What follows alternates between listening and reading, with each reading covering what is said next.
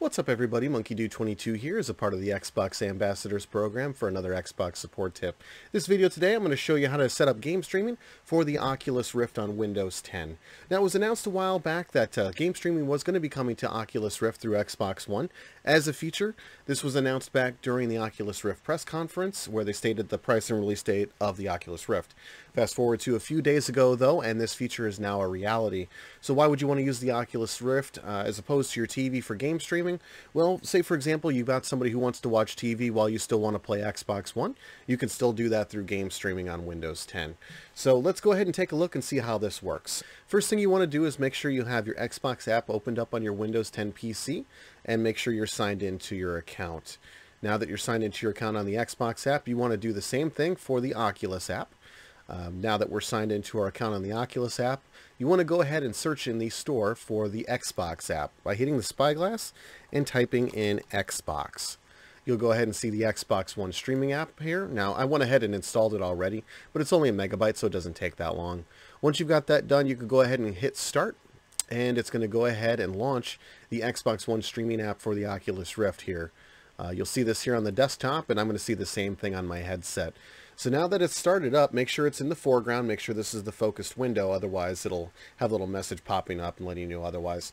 But now that we've got the app open, we can go ahead and put on the Oculus Rift headset.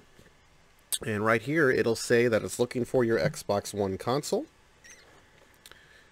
If you have multiple consoles, that's where you're going to want to choose which one is your Xbox, but I only have one connected right now. So right now, we're in our virtual environment here. And you can kind of look around. There's a kind of industrial feel going on to this setting here.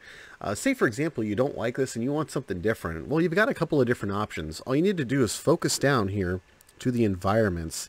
Hit A on your controller and you'll see the Retreat, Citadel, which we're in now, or the Dome. Let's go ahead and check out the Retreat real quick.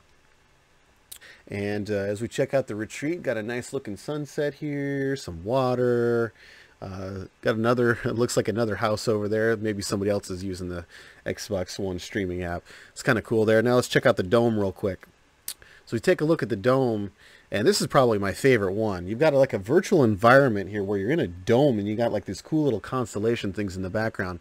And right here you've got your TV all set up.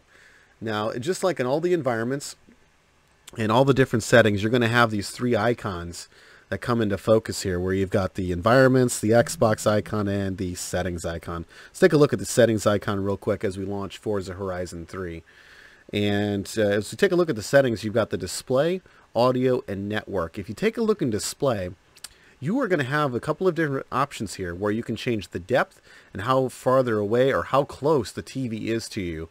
Now, this is kind of all relative. It's a lot closer in the Oculus Rift itself. That's probably a little too close, but you can move it back there.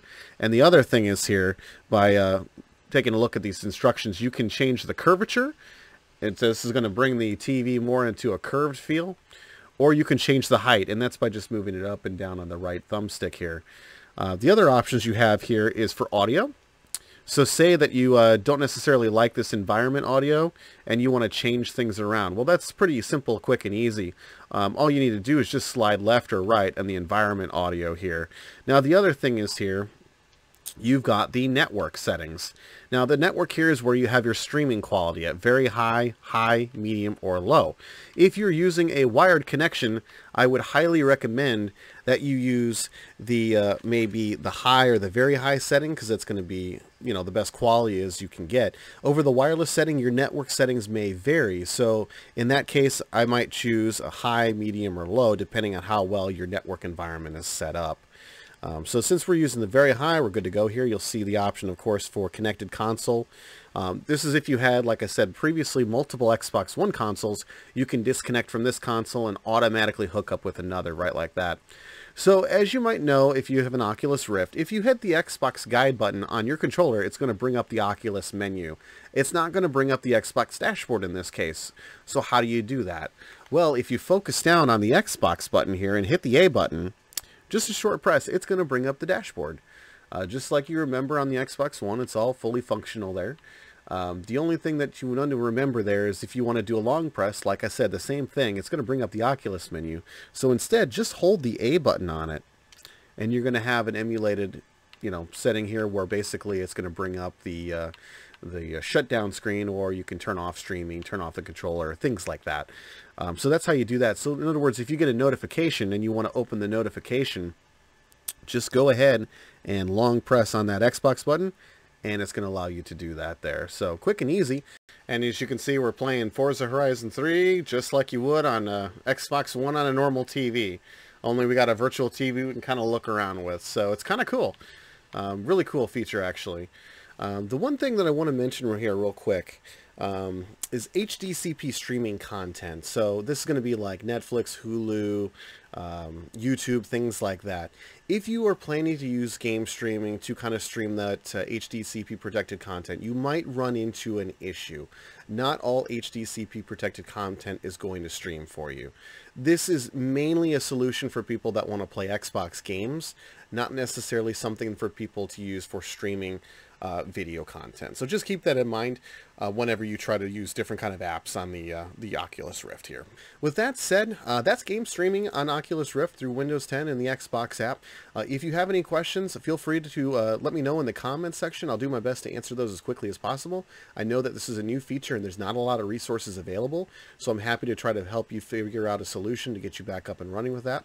If you found this video helpful, please do let me know by leaving a like and subscribe, as I do post content daily, if not weekly.